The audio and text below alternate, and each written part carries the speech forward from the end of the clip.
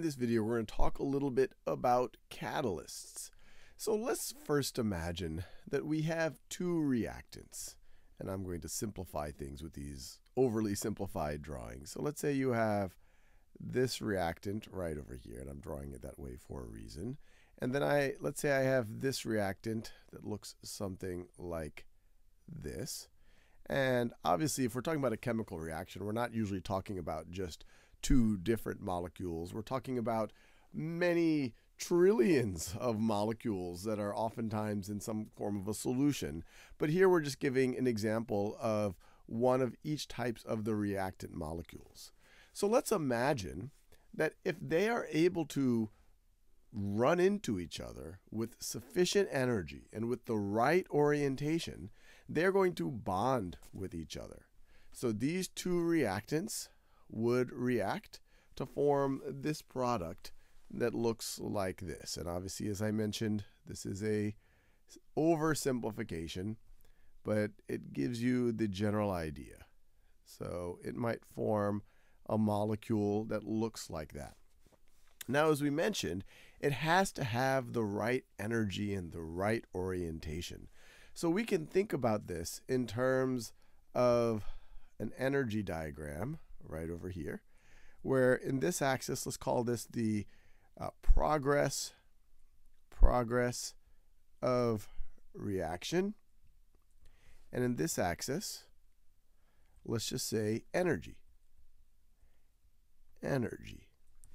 Now, we have our reactants that are at a certain energy level when they are left to their own devices.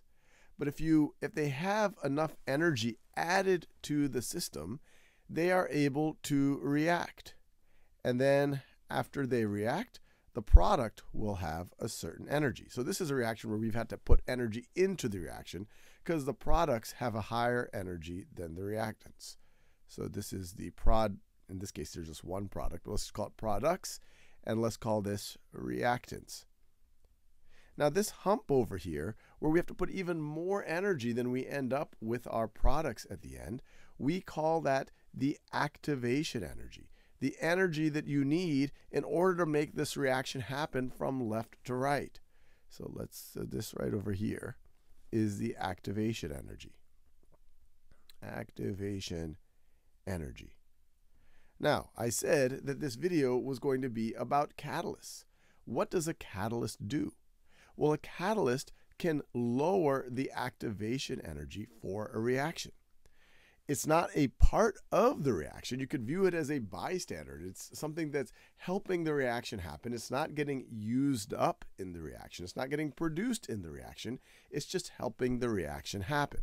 And it would help it by lowering that activation energy. So if you have the presence of a catalyst, it might look something like this.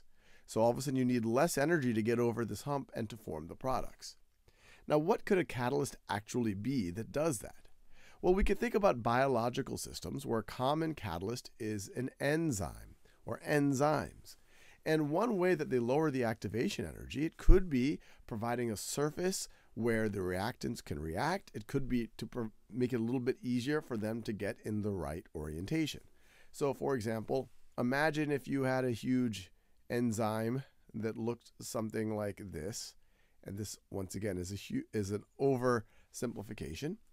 And it just happened to be that this part of the enzyme, it's able to bond to that first reactant. Let me do that same color. To that first reactant, and puts it into the right orientation where this other part of the enzyme can bond with that second reactant and puts it in the right orientation so that you don't need quite as much energy for them to be able to react with each other. And you might say, well, why do we even need these? Or why are enzymes even important? Remember, enzymes are a type of catalyst. Well, it turns out that your body or many biological systems need a lot of reactions to occur, but without a catalyst, and in this case in a biological system, without an enzyme, the temperature would have to be too high where all sorts of other bad things will happen. But by having catalysts, in this case an enzyme, it allows the reaction to proceed, in this case from left to right, without having the energy be so high that it's damaging to the system as a whole. So it's able to have this reaction happen at a lower energy, or in this biological system, at a lower temperature.